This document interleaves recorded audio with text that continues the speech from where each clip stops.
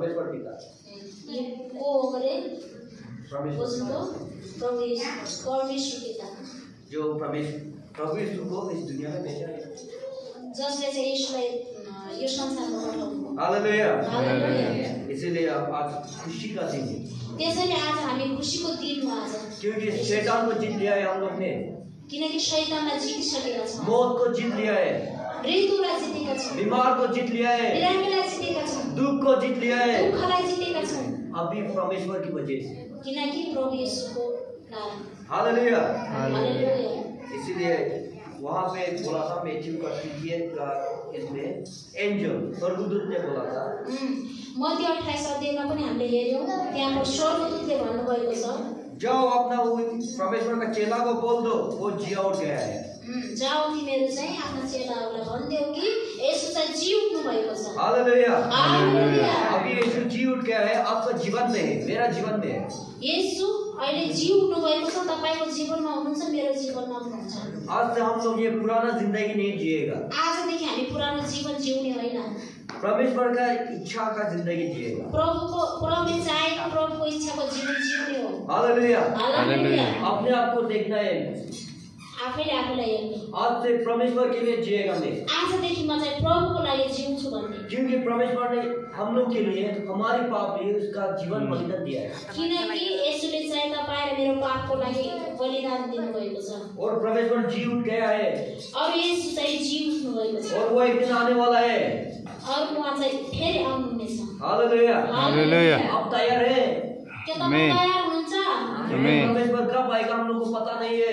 किनकि हामीलाई थाहा छैन चाहिँ येशू चाहिँ कतिखेर आउँछ। कभी भी आ सकता है। कहिले पनि आउन सक्नुहुन्छ। हम लोग हमेशा तैयार रहना है। हामी चाहिँ हमेशा तयारै रहन्छौँ। एक दिन उसका साथ हमेशा के लिए रहेंगे। एक दिन उहाँको साथ हमेशा रहन्छौँ। हालेलुया। हालेलुया।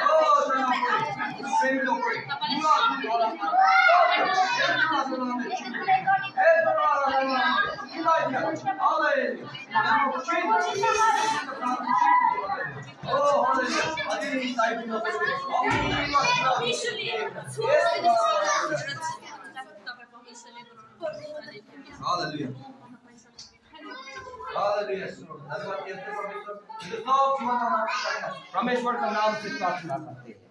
आमेन।